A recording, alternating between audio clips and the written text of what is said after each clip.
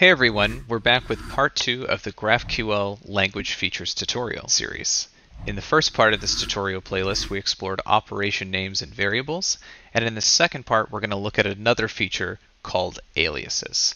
So here's where I left off in GraphQL on my development store, using a named query along with some variables. Next for working at scale are aliases, which are, in a nutshell, a way to rename the data that comes back. Notice here how the fields, the actual literal fields names here, so product, title, and description, are exactly the keys that come back in the JSON response to this request. So I see product, title, and description. Aliases are a way to rename those. Here I could say, just for the sake of demonstration, my super cool title, colon, and then the actual field's name in the schema. So now when I hit play, I get this structure back. I'm actually requesting this field, but I'm saying to GraphQL, rename the key of that field to this. Now that's okay. You can do some light transformations with aliases, but where they really shine is when you want to be efficient.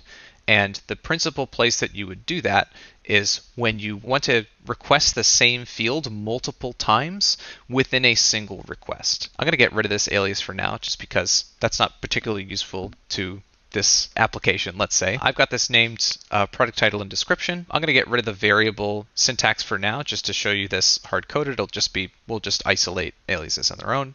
So I'm going to get rid of object name entirely, and I'm going to kind of go back here and substitute back in just this very direct way of doing things. Okay, so now I'm kind of back at square one. I get this product's title and description. What if I wanted to get multiple products in the same query? There are multiple products whose IDs I know, and I want to get more than one. Well, what I'll naively do here is I'll copy these fields, I'll paste them down here, and then I'll substitute in a different value for a product here. Okay, so I happen to know that this is another product, and I'm going to hit play on this query.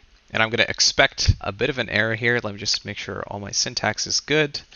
I'm going to fix that, and I'll hit play. So what this is saying is, hey, you did the field product, but you supplied a different argument each time you called it, and you're not allowed to do that. If you're going to supply a field, the arguments to that field had better be the same. Now, it would be very redundant if I just, supplied this exact block with the same ID twice. That's not actually what I want. I want two product IDs in the same request. This is where aliases come in. So I can name aliases whatever I want to. Just for the sake of demonstration, I'm going to give them very silly names. I'll call this product 1, and I'll call this one product 2. And now I'll hit play. So now I've actually been able to use the product field twice with different arguments because of aliases. So in the first example, I showed aliases as just a simple field rename, but their key use at scale is preventing collisions so that you can essentially make multiple requests in one request, or more specifically, you can query for the same field more than once in a single request. And this can be very efficient at scale because no longer do you have to make a single network request every time you want a product by ID, which can lead to a lot of waiting time. But let's say in an example, you needed a product and you had manually curated a number of recommended products. You probably want to pull all of those products at the same time. Aliases would allow you to do exactly that. And this is their key use. Thanks for joining us so far.